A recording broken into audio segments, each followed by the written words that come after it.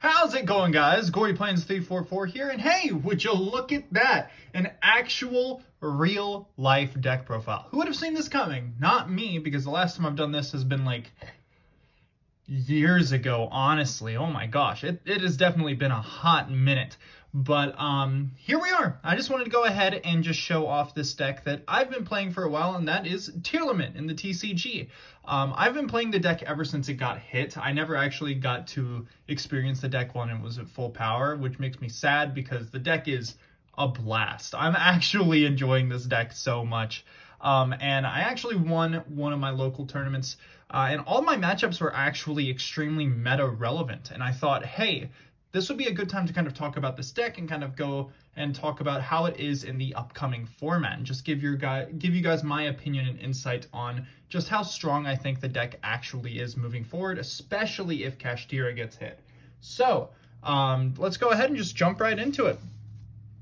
So to start us off here, we have, this is pretty standard right now, at least in my opinion, 3 Tearlament's Rhinoheart.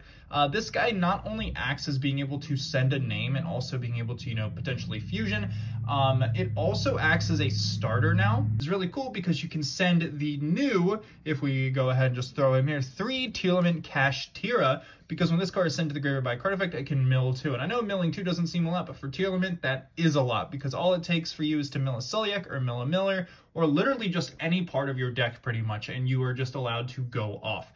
But also, Tearlament Kashtira is very strong because it has a quick effect in hand to summon itself out, and by banishing a Tearlament or Kashtira card from your, if I'm correct, it is hand or graveyard. So basically you can play during your opponent's turn, which is actually really freaking cool and actually does a lot of cool stuff. It's kind of like Havness, because Havness would mill 3 when your opponent activated a monster effect.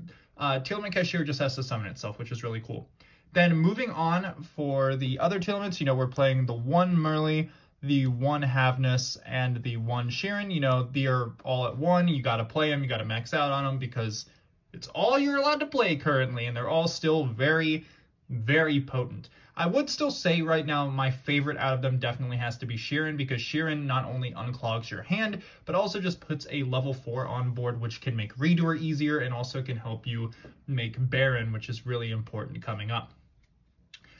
Then, we got the same old Ishizu package, 1 Keldo, 1 Mudor for the shufflers, and then 1 Kelbeck and 1 Agito for the millers. These cards honestly feel like 20 times more potent now in this format, because there's a lot of just cards that you actually want to mill for your opponent in some matchups. I'm not gonna lie. I remember one of my matchups was actually against Branded, and I managed to mill all of their Albazes, so they actually could not resolve Branded Fusion in their hand, which was really, really fucking sick. I'm not gonna lie, it was actually really dope. But these cards are still phenomenal. The Graveyard Shufflers are amazing, especially, to dodge Expulsion. They're just phenomenal cards all around, and they're always gonna have a stay in this deck. I'm also playing just 1 copy of Kashtira Fenrir, because we are playing the one, like the mini Kashtira engine with 1 Pressured Planet and then 1 Fenrir. I don't really see a need to play more. I'm not gonna lie, it's just kind of there as a consistency booster, because I had 2 spots left in the deck, and I was like, why not add the field spell and add Fenrir, because it's easier access to get Tearlament Kashtira, and also Fenrir is still just a menace on the board as well. So I think just 1 is nice. You can always max out on him if you can find the space for it, or if you want to play 42, but right now I think that just 1 is very nice. And then, of course, you already know, 3 King of the Swamp.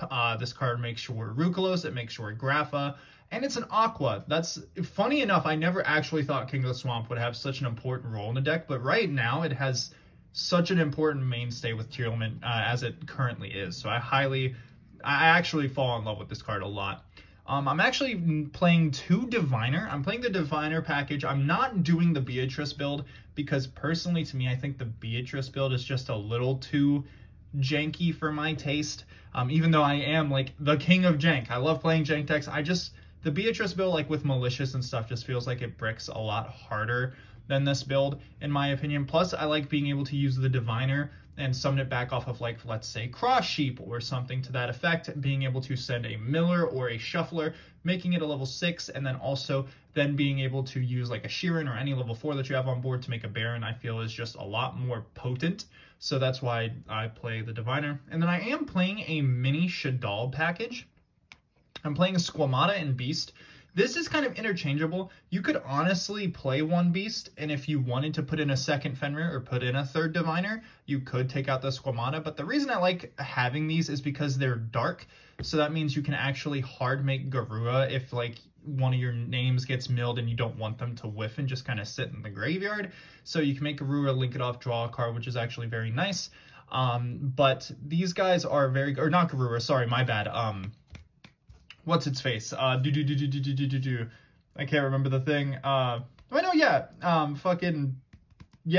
Dragon. Yeah, my bad, sorry. You can make Mud Dragon, which is a level 4. That's what I meant to say. I was thinking of Garura for the other guys. That's my bad on that one. But yeah, it's just nice as well, because if you mill Squamata, like let's say with Rhinoheart, you normal summon Rhinoheart, send Tearlament Kashtira, mill 2, send Squamata. It could mill Beast, which can turn into a draw 1, and also just deck thins, which means that it's going to be a lot easier to hit your stuff. And it's just, in my opinion, I just really have liked the engine. It's always really performed really well so far. So I like keeping it at a 1 Squamata, 1 Beast, but it can always be interchangeable if you want to play something else. Next, of course, you already know the best card in the deck, Paralino. This card is absolutely wild. I am very surprised that it's still at 3. I'm not going to lie. I thought this would have been one of the cards they hit to 1 instead of one of like the tier names, but I'm going to take it because the card is phenomenal. Being able to search any Tearlament monster and also being able to pop a card when you fusion summon is fucking wild. And then of course we're doing the 1 Wraithoth because being able to search Tearlament Kashtira or Fenrir is wild. Usually the play that you want to do is just activate this, search Fenrir, summon Fenrir, Fenrir effect, get Tearlament Kashtira, and you're off to the races. For our next Tearlament cards, we are playing 2 Scream, and I'm actually main decking a Heartbeat right now. Scream is very, very strong, mainly due to the fact that, it's just on summon. If you control a Tearlament monster, it just turns into a mill 3, and also milling it, searching a trap is very nice. I like main decking the Heartbeat because of the fact that you don't have to control a Tearlament for it, and being able to shuffle a spell trap back into the deck is actually kind of wild. And not only that, but it lets you send a card from your hand to the graveyard, and any card, which means if you draw into your Trivikarma, if you have a Miller in hand, if you have a Shuffler in hand, you can just pitch that, get it out of your hand, and then not only that, but get rid of, like, let's say a problematic back row. Like, let's say they flip up Anti-Spell, you could chain Heartbeat and get that out of there. Or you could, if you set this, if your opponent activates Wakaushi, you can just chain Heartbeat and shuffle it back into the deck, which is very, very strong. I very much love this card. And honestly, the graveyard effect, being able to add a trap from grave to hand back, is also very, very good. For our other spells, we're playing 2 Foolish Burial Goods. This card's phenomenal. You can send Trivikarma, search the field spell. You can send CYAC to search a monster. You can send Meta Noise to add a great... There's just so many targets. This card feels like it's never dead, and that's what makes it phenomenal. And then for our one-ofs, we're playing the 1 Terraforming, the 1 Poly to search off a King of the Swamp, and then the 1 Foolish Burial. Then for our traps, we are on 2 CYAC and then 1 Meta Noise. I feel like this is standard at this point. We have Crime in our side deck. I feel like Crime isn't super great main decking. I feel like it's good side decking if you're going against like Kashtira or something, but main decking, it just feels like it's never live, and I just feel like it's a waste of a slot. But Meta Noise feels like it's always live. This card's phenomenal, and then I like having 2 CYAC, 1 for milling and then 1 for adding, hopefully. So that's my ratios for that. Then, of course, we've got the 1 Trivikarma. You banish this card from your graveyard. So search literally any of your Tearlament spells or traps, basically, since all of them list Visa Starfrost, which is phenomenal. And then for the last card, we are playing 3 Imperm. It is a flex spot. You can do 3 Imperm. You could do 3 Troll. You could do literally anything that you want. But Imperm, honestly, believe it or not, came up a lot more at my tournament than anything else. So I'm kind of comfortable with that. But now that Super Heavies are going to become a lot more popular, I feel like I'm probably going to switch this out for Droll or something else just to kind of combat that a little bit more. But all in all, that's it for the main deck. Let's go ahead and go into the extra deck here. you already know it's pretty much standard all around the board for most tier decks at this point. You know, you've got your one Rukalos, you've got your one Kaleidoheart, and some people are playing two Rukalos because of the fact that, you know, Kashtira, again, Diabolus is in the format. But I thankfully at my tournament, no one plays Kashtira. We all have like an unspoken rule, which is kind of nice. But if you are going to a regional or something to that effect, I highly recommend playing two Rukalos, because that way, you know, you always have one. And they have to be forced to kind of hit something else, or if they have to hit the Rukalos, they have to do that. You still have your one Grapha, because making it with the King of the Swamp is wild. And this card also works a lot because since it is discarding for a card effect, a lot of your stuff is actually going to resolve in the deck, like any of your tier names. It's just a phenomenal card. Guardian Chimera, because, you know, you have Poly in the deck with King of the Swamp, and you can also just hard make it a lot of the times, which is very strong. The one Winda, because, you know, you're playing your Shaddolls, so this card actually comes up a lot. Just being able to make it on your opponent's turn is very, very crazy. The one Dragos Stapelia, the one Mud Dragon of the Swamp, and the one Garura. So that's it for our fusions. For some of the next ones, for our Xyz, we've got a Baguska and a Time Thief Redoer. Believe it or not, I honestly have wanted to just cut out Baguska, because today I actually did not play, or at the tournament I didn't play Baguska. This was a Zeus, but I was borrowing it at the time. I honestly just like Redoer and Zeus, I'm not gonna lie. It just feels a lot nicer. Baguska is a very strong card though if you're trying to kind of stall, or if, let's say, you just need that little bit of time to be able to get your hand online. But honestly, I do like Redoer and Zeus a little bit more, but Redoer and Baguska works just fine. Then for the one Sinker, we are playing Baron, because you make this a lot. When I say that, anytime you see Diviner on your field or in your graveyard, you are going to make Baron, because of the fact that Cross Sheep can just bring back Diviner, or if you just normal summon Diviner, this card is phenomenal, especially in this deck, because of the fact that you actually can use the standby phase a lot and get a lot of value out of it, like summoning back a Tearlament Kashtira, then milling more cards. It's just such a fantastic card. Then for our links, we've got the one Dark. You know, your entire deck is pretty much like a lot of Darks, and just being able to bring back something like a Bestial from your opponent or something is very nice. Then we've got our Sprite Sprint. This card comes up a lot because your Merly is a level 2, and also there are sometimes where you find yourself sending Diviner off of this as well, because just getting it to the graveyard is very important. Then we've got Cross Sheep. Phenomenal card. This card is actually so important. I love this card with all my heart. It's just actually phenomenal in here. And then we've got Underworld Goddess.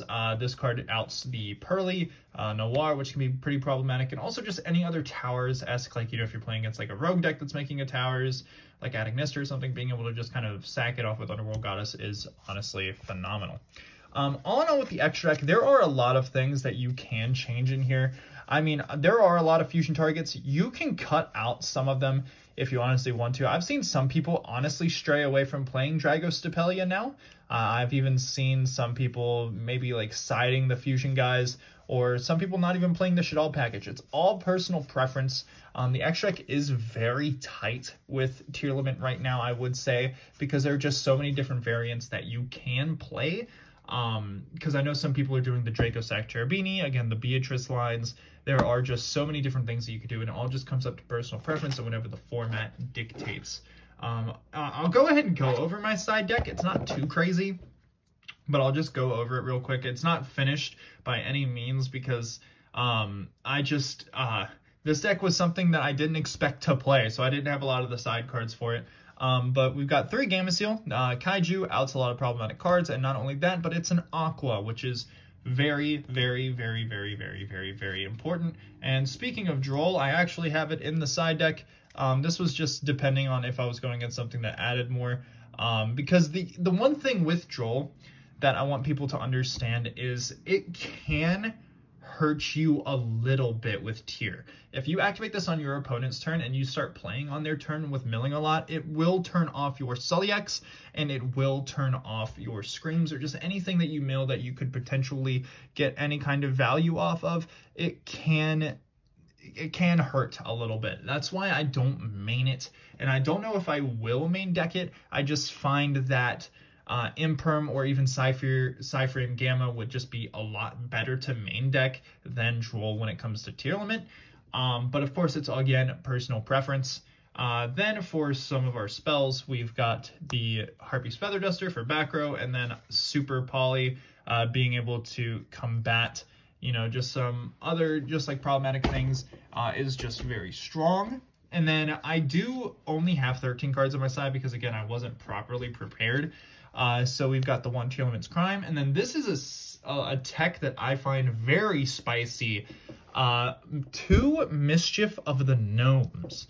This card is actually underrated as hell because of the fact that you mill this to the graveyard. It has a graveyard effect. You can banish this card from the graveyard. This turn reduces the levels of all monsters in each player's hand by 1, even after they are summoned or set.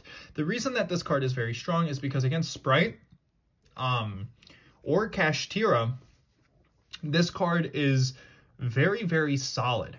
A lot of the times it can just kind of end their turns. Kashtira is a little bit iffy. It all depends on their hand. You know, if they have like if they have Theosis, or if they have like ways to get a lot of level 7s on board, then you know it's not going to be phenomenal. But it is just like something cute. It's mainly for Sprite or even Naturia. Sometimes it comes up for them as well, but mainly for Sprite, because that was what I played today as one of my matchups, and I activated this on them, and they actually just had to end their turn, and then I just proceeded to OTK them. It's just a neat little card. Of course, there are 2 other spots in the side deck, so you could easily take this out for something else if you wanted to, but it's just something funny I came up with last second. It actually put in a lot of work today. But just to kind of talk about my matchups today, I went against Branded Despia with the new cards from CYAC. I went against Sprite, and I went against Gold Pride Punk. Believe it or not, Tearlament actually can play through the Gimmick Puppet Lock very, very easily. You wouldn't really expect that, but Tearlament can, because of the fact that Tearlament just has so much potential to set up to play on your opponent's turn. And that's what makes it so strong, is the fact that what I did is when they would summon the puppet, I would just, for instance, like, I would just activate Paralino, get Tearlament Kashtira, and then just set up to be able to just mill like a bunch of cards on their follow-up turn, and then I would just proceed to play like it was my turn. You know, your turn, our turn. And then for Sprite, Mischief of the Gnomes put in a lot of work. And then for Gold Pride Punk, the deck just didn't really do too much against this. Tearlament just I kind of just steamrolled it. So all in all, that's the deck. Let me know what you guys think, by the way, of the in-person deck profiles. I don't know how the audio quality is going to be because it's on my phone. My phone isn't, you know, it's not awful, but it's not the craziest thing either. But again, just let me know what you guys think, and let me know what you think of the deck profile. Let me know if you guys are playing Tearlament and what you all recommend for the build and stuff. Right now, I'm pretty comfortable with this, but you know, the extra deck again is something I want to fiddle around a little bit more. But thank you guys again so much for watching this video, and I hope you all have a fantastic day, and I will see you in the next video. Bye!